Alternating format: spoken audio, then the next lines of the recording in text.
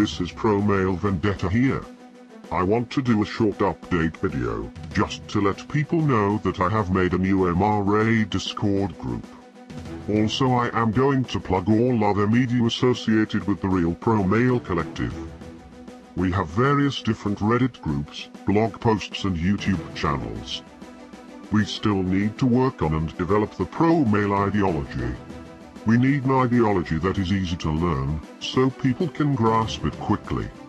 People need to learn from our mistakes, and they need to know how to avoid fake MRAs who are right-wing hijackers.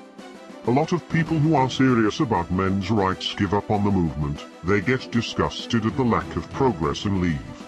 Our subreddit groups are a good place for people to contribute and theorize and help us build a new ideology.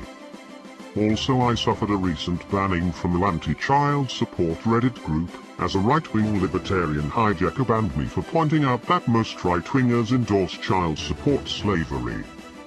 This has happened to pro-male men countless times. I think it shows the need for pro-male spaces that are gate-kept by us. I think this shows that debating hijackers is a complete waste of time. Please join my Discord group. Please visit our subreddits. Men need to network and work together. The MRA Reddit is far bigger than the feminist one, yet somehow MRAs are not able to get anything done. The passive reactive behavior of men has to end. If we do not change within ourselves, we will remain defeated. One last thing, I want to plug a meme video that Alex Cat did. The video is really good and it is well worth checking out.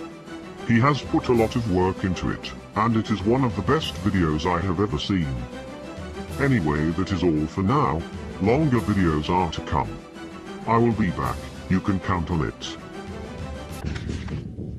I'll be back.